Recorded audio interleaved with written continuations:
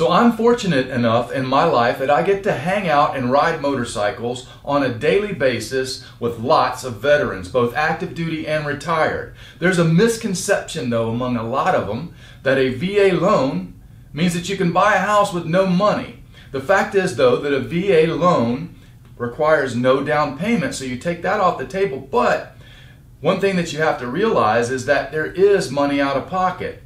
It starts with closing cost. Anytime you get a mortgage, it doesn't matter if it's a VA loan, a FHA loan, a conventional loan, a private loan, you name it, there's going to be closing costs involved, and those closing costs can vary depending on the lender. The lenders charge different fees. There's also, when you go to write a contract on a house, you're going to have to put down a binder deposit. That can be anywhere from $1,000 to $5,000 to 1% to 3%, 5% of the purchase price. There's also inspections. Now the VA does not inspect homes, they do appraisals, but you're going to have inspections. Some of them are going to be required by the VA, some are optional, but they're all highly recommended. You would never want to buy a house without the proper inspections. Now, a general home inspection is going to run you anywhere from $500 to $1,200 or more, depending on the scope of the inspection. In addition to that, you're going to have what's called a WDO inspection, WDO, or a wood destroying organism inspection. That's where they come around and look for termites, termite damage, wood rot, fungus, anything that has to do with destroying wood.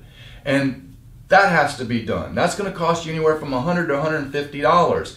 If the guy has to come back out and re-inspect after repairs are done, that might cost you an additional fee. In addition to that, if you buy a home with a well and a septic tank, you're going to have the well water tested to make sure that it's safe to drink.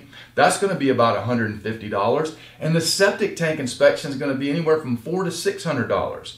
So keep that in mind. A VA loan, while it means no money down, doesn't necessarily mean no money out of pocket. If you have questions about the process, I'm well versed in it. I bought my first home with a VA loan, and I bought others with a VA loan, and I've helped hundreds of people buy houses under the VA loan program. Like I said, if you have questions, drop them in the comment section below or reach out to me. I'm always happy to talk to and get to meet other fellow veterans. My name's Mike Jones, Jacksonville's Voice of Real Estate.